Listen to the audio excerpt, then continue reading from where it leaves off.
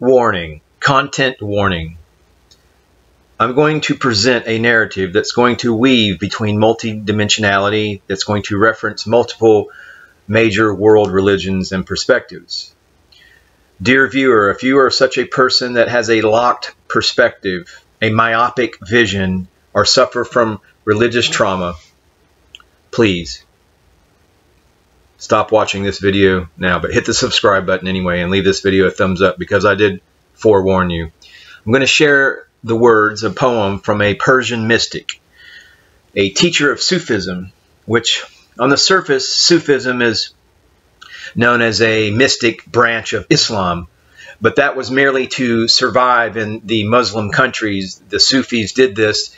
They created this veneer, this facade of a deeper form of Islam, but no, it's actually Egyptian, ancient Egyptian mysticism from the arcane schools, the same body of knowledge that the Christ, Yeshua, studied when he left the lands to escape Herod's wrath.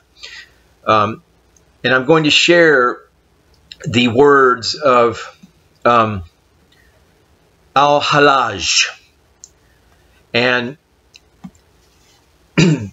essentially, this poem and this narrative is going to focus on the source of discontent for humanity based in the ego and this extreme polarization that we witness in this world. You can't tell me that these kids that are violently protesting across the United States at college campuses about what's going on in Israel, you can't tell me that there's something wrong with this country when you have children who are at the primes of their life, at institutions of higher learning, in the flower of their life, when they're distracted by this satanic energy in the world. Granted, their intents are noble, but they're misguided and they're being manipulated and used as food by the archons. Anyway, how we become our own enemy. And I'm going to share this little poem from al-Hallaj, a Sufi mystic. And he writes, "Is it you or I, this reality in the eye? Beware, beware of the word two. Beware of the word two." If any religion I follow loosely the branch of Hinduism that worships or venerates or investigates Shiva.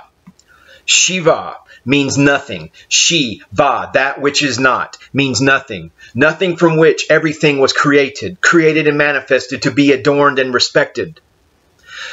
Observers cannot exist when the whole world is in non-duality, because all is one. No distinction between observers and observed would be possible. Shiva is what all of that represents to me. The dissolution of the ego in the fires of Shiva, the Atman, the source, the loving golden radiance energy of golden source energy. That is what Shiva represents to me.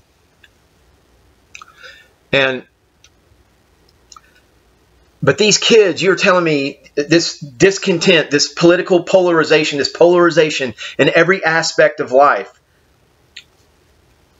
People are worshiping their egos. Humanity has largely become splintered and disconnected from its original unity. We have come to a point where much of modern life exists within a polarized bubble. There is us, and then there is everything else that lies external to us. And between these two, there is little, if no, connection. And this has become the modern mantra. And it is applied across the board to most aspects of our lives, to nature and the environment, personal relations, other living creatures, events and circumstances, and even to those we refer to as our gods. In short, the contemporary worldview is one of incredible isolation. We may consider that modern life is globally connected like never before, and we would be correct in this thinking. However, up to a point. As a species upon this planet, we have become interconnected to an unparalleled degree. Our communications spread around the world in less than seconds. News is shared across cultures and languages, and algorithms trade economies in split seconds.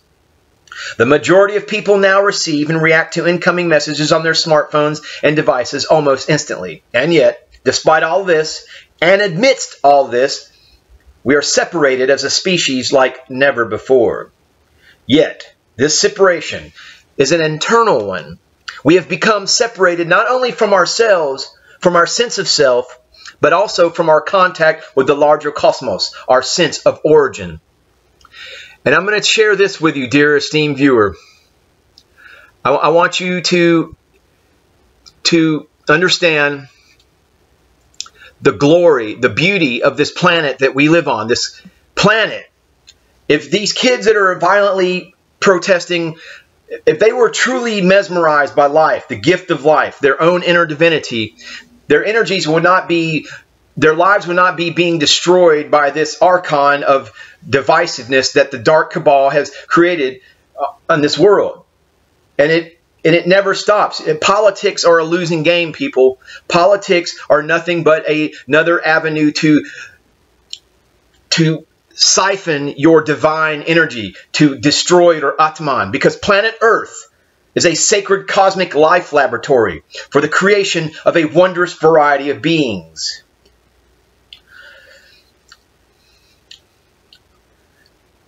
We must understand that when you touch source and become in contact with the true wonder and beauty of life, you transcend this drama of the third dimension. And when you understand that, when you look up into the sky, beneath the stunning, dazzling spectacles of around 300 billion galaxies lies the oneness, only one soul. We are all portions of the one that is the ultimate source of this universe and all life. Therefore, as parts and portions of the infinite, immutable, immeasurable one, for the sake of our adventure into consciousness, we are pretending to be separate. Please, people, stop pretending to be separate before you destroy your lives. Before you destroy the wonder and the potential of your life. That is only what this world currently is operating under is the insane desire to destroy souls. Satan is roaring like a lion. Satan is roaring like a lion, looking to take as many people, to destroy as many lives as they may, as the whole satanic network which exists, people. If you have not woken up to the fact that there is a very real, very highly organized network of satanic energies looking to destroy everything divine within each individual, then perhaps you have been sleeping too long and it's time to wake up. All is one. We emanate from one. Embrace the Shiva void, the Shivaya void within. Touch your Atman and rise in your frequency and leave this stupid carnal sideshow behind. And when you do, when you commit to being in daily contact with your Atman, then you discover your true divine power. Then you rise as a new earth metahuman upon the new earth golden age timeline. Namaste, namaskaram.